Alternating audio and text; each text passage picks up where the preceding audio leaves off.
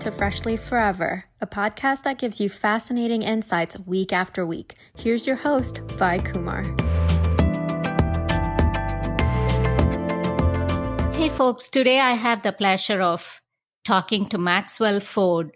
He's yet another top junior golfer in the country and in the world. Maxwell has been a consistent and very successful junior golfer. He has records that include second place finishes at 2019 AJGA Ollie Schneider Jans, 2019 Future Masters, first place at the 2019 Jones Cup Junior Invitational.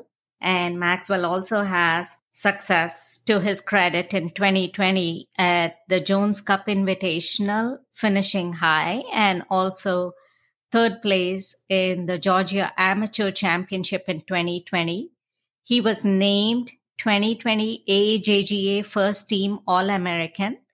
And in 2021, most recently, Maxwell has top-level finishes at the 2021 Jones Cup Invitational and at the AJGA Simplify Boys Championship at Colton Woods. Maxwell also qualified both in 2019 and 2020 for the U.S. Amateur Championships. He has signed with the University of Georgia to play collegiate golf, NCAA Division I. It's my absolute privilege to have him on the show. Welcome, Maxwell, to Podcast Freshly Forever. Thank you. I'm happy to be here. I know you're so passionate about golf and you're doing golf now, but why golf? And when did you realize you wanted to take this up as your number one sport? Well, I'd say the question that you asked, why golf, is kind of a question that pops into my head sometimes when I'm playing. Just because it's such a frustrating game sometimes. And I did play other sports when I was younger, and I was good at those sports. So sometimes I just think about what if I had played basketball or something like that. But I don't know. I just think I have naturally a good brain for golf and a good build for the game. So, yeah, I mean, and I just love for the game also is definitely probably the biggest factor. Awesome. And you did mention you played other sports. So how competitive were you in those? Very. Basketball and hockey were really the main two sports that I played. And I was super competitive in those. I loved them. Even though my asthma, I'd say, held me back a little bit, but I still loved them, and I was really passionate about those. So as far as golf, then how does a junior golfer, anyone that's listening, how do they chalk their path forward as far as training and competing to achieve success?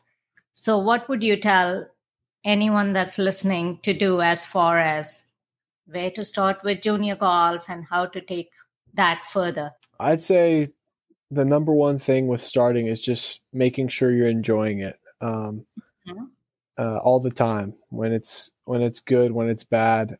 Sometimes it's a lot harder when it's bad to enjoy it. But if you can enjoy it when it's bad, then you're doing well.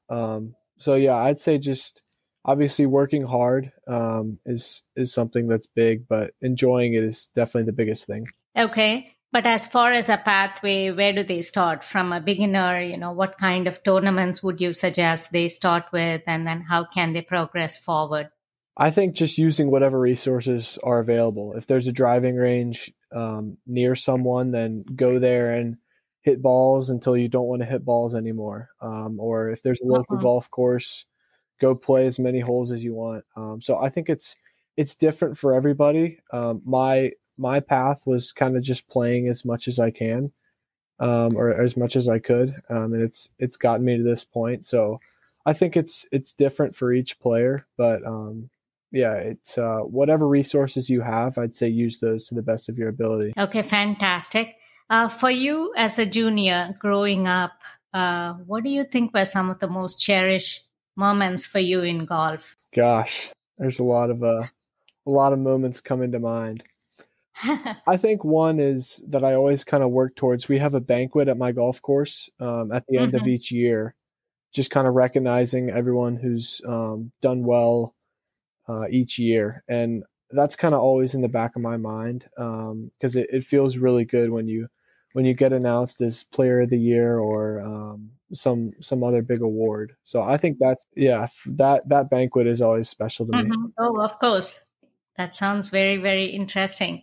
Did winning matter all the time to you, or was getting better the focus, would you say? I kind of say both. I think getting better or winning is obviously the goal, but then you ask yourself, how do you win? It's by trying to get better every day. Mm-hmm. So I think when you break it down, getting better is the primary goal, and winning is a result of that. Okay. You have trained with your brother most of the time, I believe. Did that sort of help you on your low motivation days, or how has that influence been, training alongside him? Yeah, I think it's definitely a blessing and a curse. It's somebody that you're always kind of pushing, and they're pushing you. Mhm, So it's good in that sense, but it can be a curse when he beats me and mhm. I get really down, even if I play well because he is so good. Sometimes I just have to look past the fact of beating him or comparing myself to him and just kind of do what's best for me. Yeah, I think that's the tough part, right? Being siblings, and especially you guys are one of triplets, and so to do that to each other, whatever be it, it's almost like one is hurt in the process, and Right. yeah, so Yeah. I can definitely relate to what you say. Was it fun being on the range together? And what about you? Do you like the range or the course better? I'd say overall I like the course better. But being on the range, some days David and I and other juniors will just sit on the range because it's too cold for the golf course to be open. So all we can do is hit balls. So on those days, I have to learn to like the range and just do what I can, get creative, have fun with it. Hmm. But yeah, I think being on the range with him, sometimes we don't hit right next to each other or practice together. We just kind of focus on whatever each of us needs to be doing individually. Hmm. Okay. And I believe you always have had a passion for putting, and you have been so good at that, I hear. Can you talk about that? Yeah, I mean, I've always considered putting to be the best part of my game.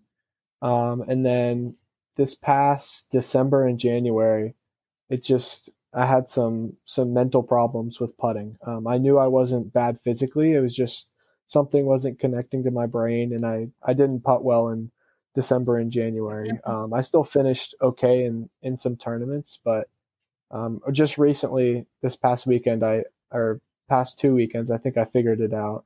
So I think it's my putting has definitely always been there, and hopefully it'll continue to be there. Oh, I'm sure. But what do you tell yourself on those days when it's kind of challenging and you're not in the groove, so to speak? How do you just continue competing? Yeah, that's a great question, and a question that I'm still trying to figure out. Hmm. Just yesterday, I played in the final group of a golf tournament with a chance to win, and it didn't go how I wanted. And I was trying to convince myself to, like, when I was down, I was trying to convince myself just anything can happen, keep playing. But I didn't really believe that, and I should have, because if I had, I probably would have won, because it contributed to my bad play, not really believing that, and then eventually the people that were winning made some mistakes, and if I had just kept playing my game, I probably would have won. Hmm. Well, that's well said. I'm sorry, you just had those challenges yesterday, but I think for anyone listening, to just not fall apart is a great message right there. And as far as equipment, Maxwell, what about or how does one choose the correct equipment and make sure that it's something well spent Do you have any suggestions on that? Because some seem to go overboard right away. Yeah. I don't think necessarily buying the most expensive equipment is the best option. But you do want something that's good, that's going to last. If you do it, you want to make sure you do it right. So I would say going to a local golf store or golf course where they can fit you for the right clubs based on how you swing the club. Okay. And how does that matter when you say fit you for it? I know having the right size equipment, all that comes into the picture, but for someone to hear it from you, how does that matter, or how can that impact someone if they make a wrong choice? It's really important because you can buy golf clubs and they could be wrong and you could not even know they're wrong. It might contribute to I wouldn't say getting worse, but it'll hinder your progression. So if you're going to get golf clubs, I'd say definitely make sure you're getting the right golf clubs, golf balls, all that sort of stuff. Okay. So does your coach help you figure that out, or who comes into the picture at that stage? Yeah. I have Titleist is a golf company and they help me with my fitting. They come to my golf course and watch me hit some golf balls, and they do it really professionally. But I've also had it done, or I've also heard of people having it done at like the PGA Tour Superstore or Golf Galaxy or some other golf store they also do a really good job. Excellent. I think that's a good tip for anyone that's starting. Can it also lead to injuries if someone does not have the correct equipment or the correct size equipment? Yeah, I think that could potentially lead to injury if you have a club that's too light and you're trying to swing it too hard and you hurt your back or something. That could definitely happen. So yeah, again, getting the right equipment is definitely important. Okay, excellent. That's a good suggestion and a great tip right there as far as the need for it. As far as your game, Maxwell, how do you think your game has transitioned over the years? Or what was the turning point you think in your journey? And was consistency always your asset? I don't know if I had a turning point.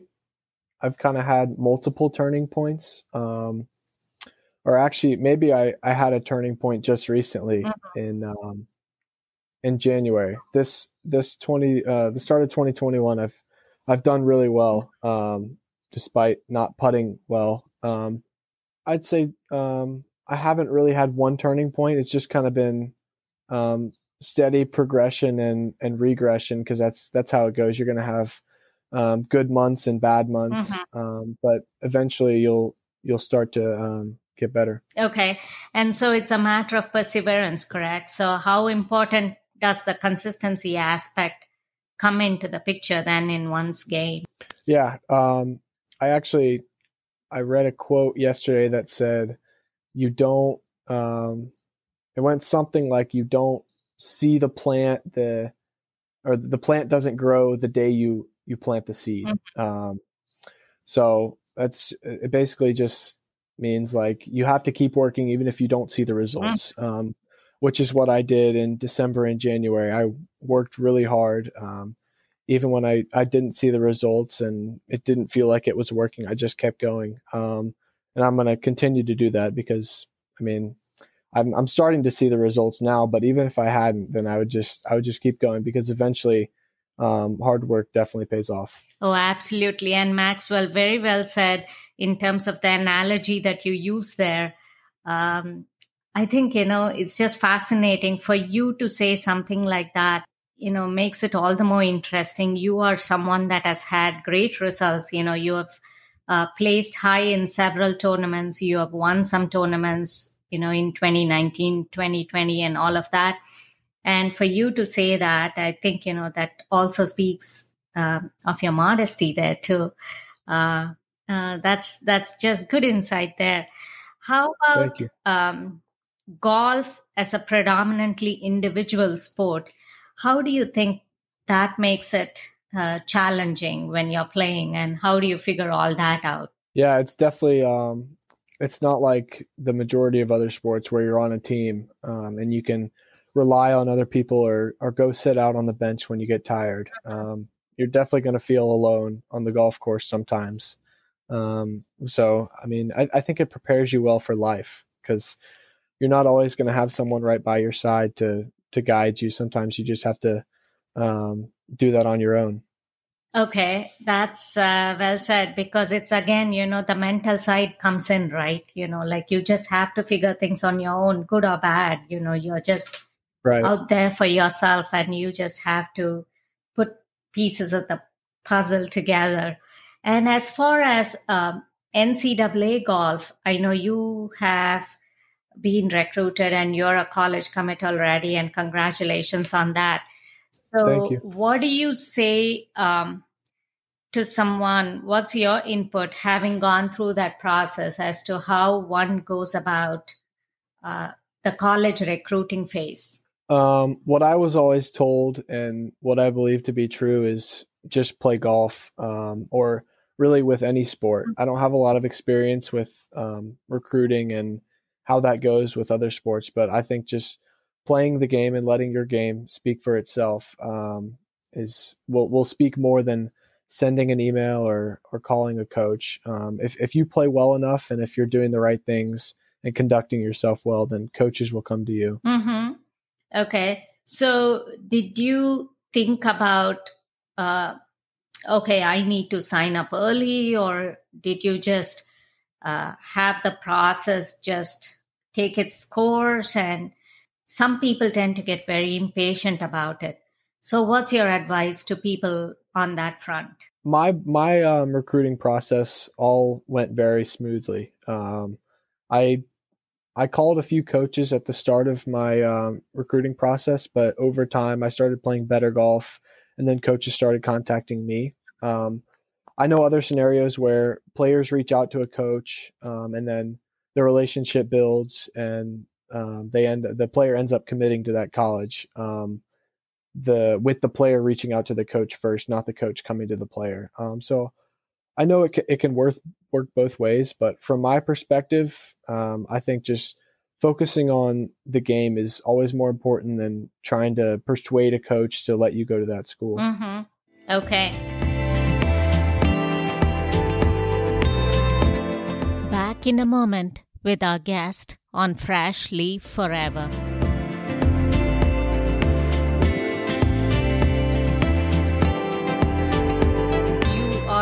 A college commit to playing for UGA, and looks like it aligns with the color you have worn the most since childhood. How does that feel? Yeah, I think it was definitely a factor. Just subconsciously, it wasn't like I didn't like think about, okay, this college wears red, this college wears blue. I like red more. I think it just kind of happened. But yeah, I'm wearing all red right now. And I wore all red growing up, and since I committed, that's just it's gotten even more red. Yeah, it's crazy how things align naturally in life, right? Yeah, It's just meant to be, definitely. I guess, and that's Yeah. fantastic. And I also know you're very analytical. And how do you think that reflects on what you do on the course? I think it's a blessing and a curse. Sometimes I get too in my head and start thinking, and where I should just hit the ball and go hit it again. But I think it definitely helps me more than it hurts me. I'm thinking about some things that other guys aren't thinking about, which I think in the long run it does help and hurt me, but I think it does more good than bad. Okay. And if there is like one instance you would say where, your analytical skills have been more a blessing, is there anything that you want to say here? Yeah, I think this past weekend, I was taking more time to read my putts than other players were, and I putted well. I putted really well. I heard a lot of players complaining about the greens and how they couldn't read them and how it just wasn't working. But I didn't have any trouble with it. So I think thinking about it more and analyzing more definitely helped me there. Oh, awesome. And how early do you start preparing for an upcoming tournament, say in the sense every course is different, right? The trajectory, or, the terrain, if you will, is different. So how do you physically, mentally prepare to be in shape to handle that situation? I think every golf course is different, obviously, but if I just prepare the best that I can and control what I can control, then that's the best thing that I can do. So my preparation doesn't really change based on what's coming up. I'm kind of just going all out all the time, just trying to do the best thing for me, and that's different for everybody, obviously. But the best thing for me is doing what I need to do always to get my game to be ready. It's always ready, is what I'm trying to say. It's not good 2 weeks before a tournament, or better 2 weeks before a tournament than it is 1 week before a tournament. I'm just always trying to get better. I think it reflects on your consistency again. So that's also a wonderful message, Maxwell. If you were to say, okay, there's one aspect of the game that's personally very satisfying to you, or something which is very enjoyable, and if people were to talk about Maxwell Ford and golf, what is it that you would think is the most enjoyable aspect?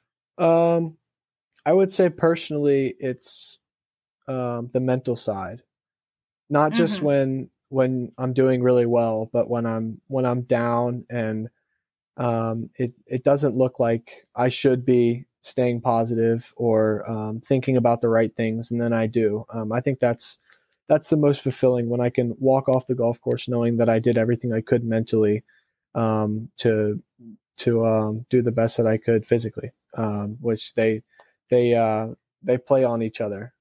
So if you're doing well mentally, then eventually, even if the results don't show up right away, the physical aspect is going to come. That's just a phenomenal message coming from a teenager. I'm just amazed at your composure and what you just said right there. And kudos to you. So what then is sort of your recipe to success? And if you were to say, okay, this can be the roadmap to success for someone playing junior golf, what would you say, Maxwell? Playing as much golf as I can is something recently that I've seen to help me a lot. I did a lot of it in December and January, and I'm starting to see the results now. But I think, again, what you said, consistency. Just keeping on, even when it doesn't feel right, or when it's not looking good. I just keep going. Okay. And we talked a lot about your college commit to UGA and then playing NCAA collegiate golf. Is professional golf on the cards? Yeah, that's definitely something I'm working towards. It's not.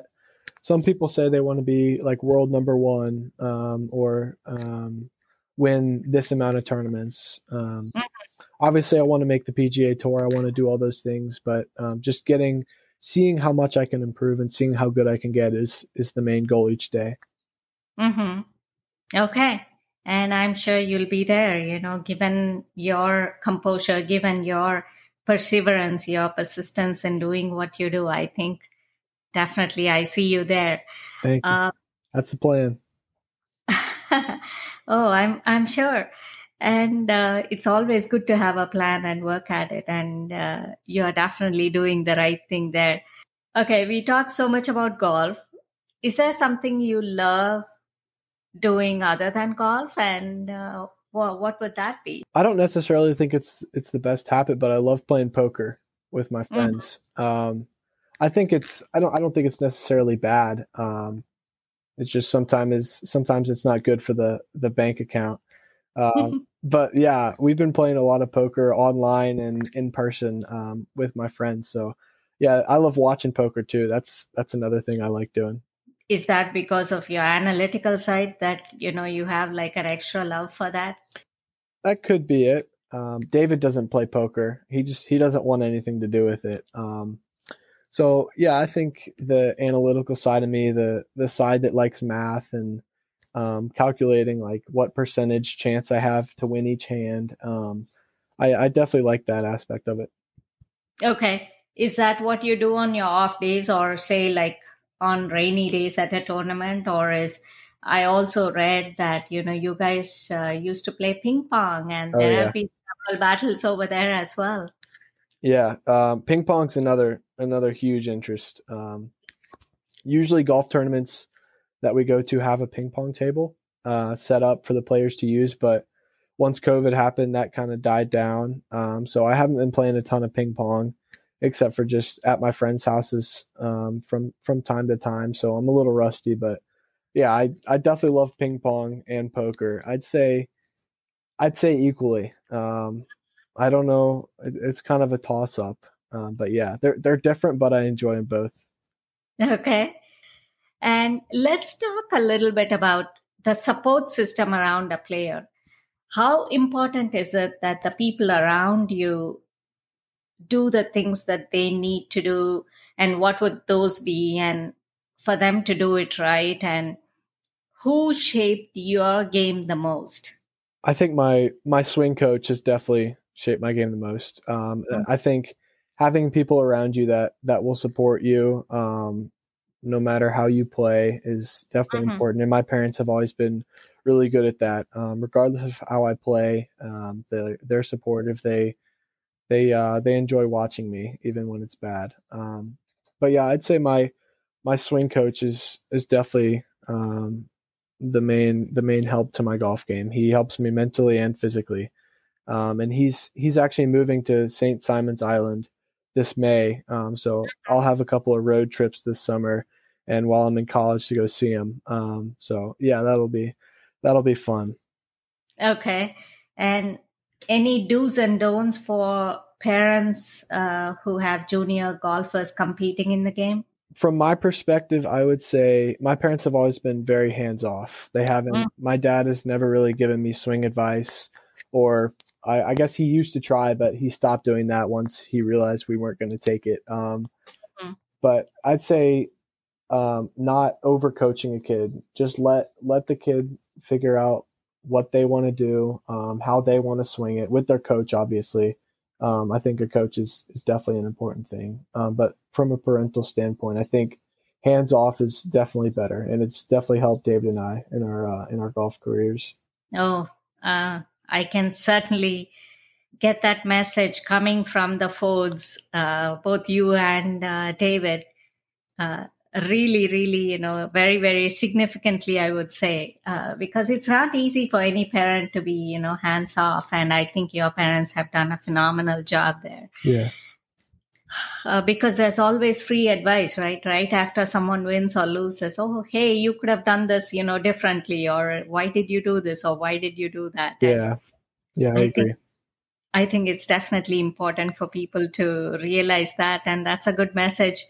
I like that. Uh, as far as mental makeup, we definitely talked about it, but what kind of a mental makeup you would say one should cultivate to be able to enjoy the game and succeed? I don't think there's um, one trait that well, I don't think there's one specific type of mentality that's necessary for someone to succeed. But I think there are a couple things that all players who are very good mentally have, and that's staying patient and staying positive. Mm-hmm. Those are two things that you can always control, regardless of how you're playing or how everyone else is playing. Is staying patient and staying positive. So I think those are definitely important. Mm-hmm. What makes you then most curious when you're in the golf course, say at a tournament? What is it that you think you really are desperate to, kind of, oh, how is this other person going to do this or that, or whatever that might be? What would you say to that? Yeah, I mean, I think everyone's always curious on if they're winning or losing, or whatever. I know I was yesterday. I was probably doing a little bit too much analyzing, in that sense, but um, yeah, I think just playing your own game is always good. It doesn't matter something that I hear all the time is just do what you can control what you can control. And sometimes it's hard to do that when the people around you are playing really well, when your opponents are doing really well and you're not. But at the end of the day, that's what's going to help you the most. Mm-hmm. Mm-hmm. Well said. Uh, as far as injury prevention, fitness, or other sports, like kind of complementing what you uh, do on the golf course, or as an aid in relaxation, just like we talked about earlier with your ping pong and whatnot, nutrition, everything. What are your thoughts on that? Yeah, I've always considered myself to be pretty physically fit, from playing sports growing up. And on the golf course, we walk probably 5 miles each day. So that keeps me in shape. But just this past winter, I started working out more, stretching more, and I've felt a lot better physically and mentally. I think that's a huge part of it, is working out, and it's helped me a lot, and it'll continue to help me a lot, I'm sure. We have talked enough about the sports side of it. What about your interest on the academic side? Well, I just finished. Well, actually, I haven't finished yet. I have a one final left for my dual enrollment classes, which has been those have been really tough. So I'm kind of sick of the academics a little bit right now, if I'm being honest. But I do like math. Math has always been kind of my favorite subject. Not to say that I always love it, but it's a lot of times it's better than English or history, or something like that. But yeah, I think math is pretty good sometimes. Okay. And what is it that you want to pursue academically?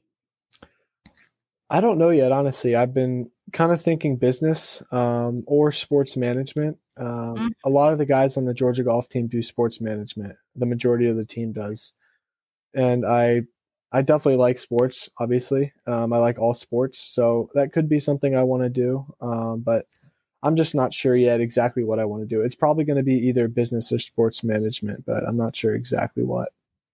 Okay, and whatever you do, I'm sure you'll do well. And of course, Thank the you. professional golf side is always there, and we'll keep an eye out for you. As far as role model and your 2 cents worth to every listener here, or anything else as a takeaway, what would you like to add, Maxwell? I would just say keep going. Perseverance is something that I've learned. I had a rough 2020. And I just kept going. And this just recently, I've started to see the results. So I think just keep working hard, keep practicing, doing what you love, even when the results aren't there. Mm-hmm. Well, you say this in spite of the fact that you qualified for the 2020 US Amateur Championship, and you were uh, very high on the Jones Cup Invitational in 2020. And once again, hats off to your modesty. But I guess you set the bar really high for yourself in terms of what you want to achieve, and I don't blame you for that. And best wishes, Maxwell. It was such a pleasure having this conversation. And again, I think one can certainly take away the need for consistency and being very driven, and the aspect of you being technical and analytical.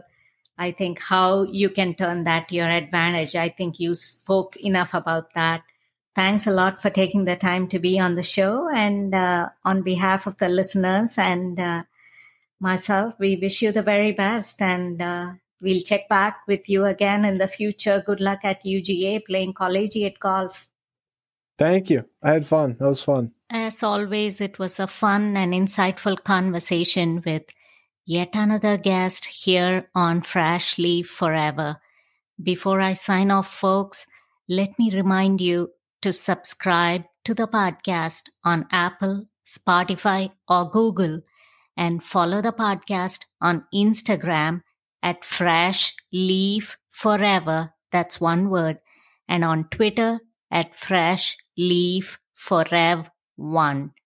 The website is www.freshleafforever.com. That's one word. Make sure to send me your feedback and keep enjoying the podcast. I will see you back again next week with yet another guest and yet another interesting topic. Until then, it's Vai saying so long.